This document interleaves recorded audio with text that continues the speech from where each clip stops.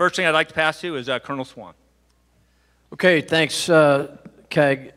My name, as he said, is Colonel Bill Swan. I'm APW TACAIR up in Headquarters Marine Corps, working for Lieutenant General Stick Rudder, who's the new Deputy Commandant for Aviation. He's here in the building. You'll get to see him tomorrow at the flag panel. And so what I'd like to say, though, is I left command of MAG 11 and was the Hornet TMS lead for the 2 years prior to that, and carrier aviator my whole life as a legacy Hornet guy. But I will phone a friend here if I need some help on the F-35, because that is really steroids program. What I'd like to do real briefly, though, to keep us all on track, is just kind of update you on where we're at with F-35. So the Marine Corps is taking our 3 TACAIR platforms, the Hornet, the Harrier, and the Prowler, and we're transitioning them all into F-35. So when we're done, our future force will be 18 active duty squadrons with 2 reserves and then 2 FRSs.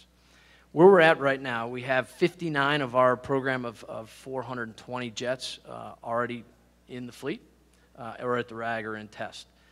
Of that breakdown of 420, there's 353 jets that are going to be Bs and then 67 Cs. You can see underneath, we have the RAG at 501, which is in Beaufort, South Carolina. They've already trained 8 Cat 1s. They're in the fleet. And out on patrol, which we'll talk about here with 121. They currently have 5 in flow and another 11 ready to start. VMFA 121 is stood up, and they're forward deployed in Iwakuni, Japan. They're going to be taking the dawn patrol here in the spring on the 31st MU on WASP. VMFA 211 is currently in Yuma. They are flushed out with 16 airplanes. They're going to give 6 to 121 here in November, December, and to flush those guys out. And then they're going to take the 13th MU this summer, next summer that is, and that'll be on Essex. And then right below that, you'll see VMFA 122 was a Hornet squadron. They just stood down in Beaufort and are standing back up in Yuma, Arizona. And they will start their transition to be ready to go in 2020.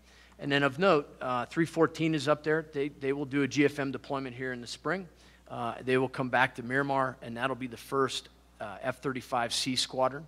And we'll have Marines showing up to Lemoore to start that transition and training with 125 in Lemoore. And they're on the map, ready to go as depicted there.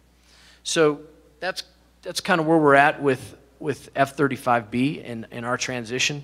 There's the chiclet chart with where we're at. The top 3 are done. We're working on number 4, and then the blue is where I would draw your attention. The blue squadrons are the Charlie squadrons. Again, probably hard to see from the back. Happy to take your questions on that, but that's the transition plan that we're driving forward to in the Marine Corps. All right, good afternoon, folks. Terrence O'Neill, call sign Spot. I am currently in the N98 office as a Special Access Program Officer. I'll slide over and take F-35 Requirements Officer from Fisbo Scott when he heads down to 106 here in November for his bonus command. Kind of talking real quick through where we are at with F-35C from a Navy perspective. Just a little over 8,900 hours flown so far, 67 pilots trained, and about 780 maintainers have gone through the training syllabus. Obviously have squadron down in England with the 101.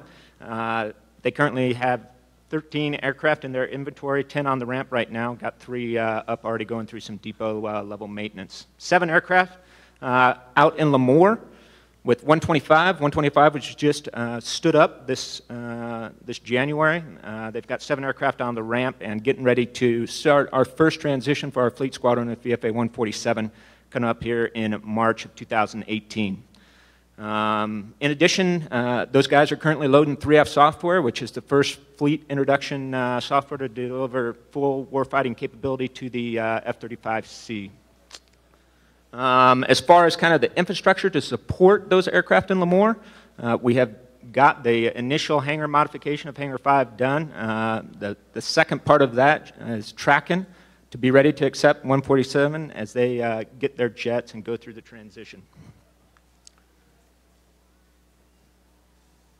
If we kind kind of take a look at kind of the next big milestones, SDD, so the delivery of the full capability to the platform is tracking and on time, and looking for an IOC for the F-35C, hopefully by tailhook of next year, so August of 2018, we'll be talking about IOC capability as we look to push 147 out to the fleet. Some issues that I'm sure people have questions about. So 101 and 125 were just out at the boat and hooked down this week. That boat detachment had to be cut short just a little bit because of the hurricane and Irma. So they pulled back in a little bit early. For those familiar with the program, you're familiar with the nose oscillations basically during the cat stroke. It was a little bit of a rough ride as you were going down the stroke. They put in a fix to that, basically changing the tension on the holdback fitting, and everything that we got back kind of in that first brush as far as debrief from the guys that were out there was that the ride was much smoother going down the cat stroke, so it looks like we've got some good headway made on that issue. Another issue was the green glow, as it's called, in the helmet. As you were flying at night, specifically behind the ship, not good visibility out of the original design. Took that back, and there's now a OLED display in the helmet, and they did not get the opportunity to fly it on a really low illumination night. They did get some rather high illumination kind of looks through the helmet behind the boat, and once again, it looks like we're tracking in the right direction for that fix. Probably the other big fix that people are curious about is AIM-9 carriage on stations 1 and 11. Once again, we give them that back to the engineers, and it looks like we've got a fix there as well. Basically increasing the strength of that outer wing spar, and we have replaced some panels on the outer portion of the wing. It looks like we should be good to go for AIM-9 external carriage on stations 1 and 11 as we're tracking forward and looking to push out to the fleet. Other big things as we look for the future of the program, one of the big things with the jet is the follow-on modernization plan. I can tell you that the office that I currently work in, there are a lot of just really incredible capabilities coming to the platform. And when we look at kind of the Navy's mindset as far as how we're going to prioritize bringing those updates to the jet, and how we integrate that 5th-gen aircraft into our fleet and the mix of 4th and 5th-gen airplanes.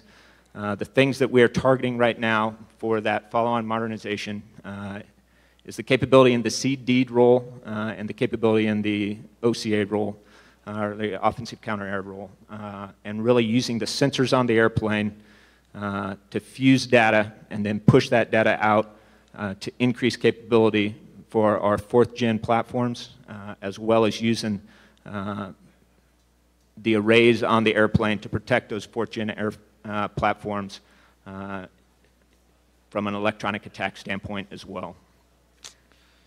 And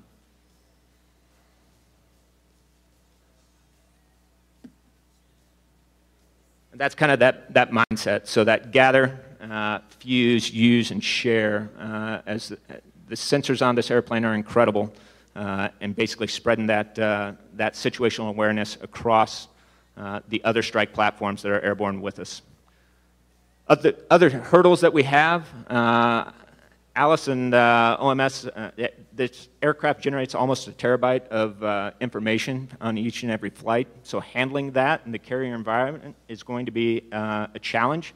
We're working through that, but that is definitely something that from a mission planning standpoint, a maintenance standpoint, and a mission debrief standpoint, handling that amount of information and the information that the jet collects, using it and turning it around in a timely fashion is something that we've got to get our hands around, and something that we're working with the folks at Lockheed to make sure that when the capability hits the fleet, that we have answers.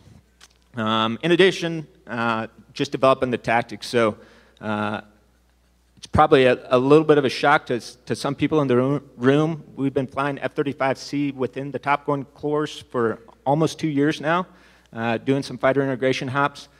In addition to that, 101 and 125 have been very generous in sending airplanes up to Fallon to do TAC D&E basically the week after the class while they still have some fleet jets in town. And once again, figuring out how we integrate this 5th gen platform. It is our first foray into 5th gen aircraft as a Navy, and how we integrate and develop tactics to maintain the viability of our 4th gen aircraft and maximize the capability of our 5th gen aircraft to meet that threat in that mid-2020s time frame.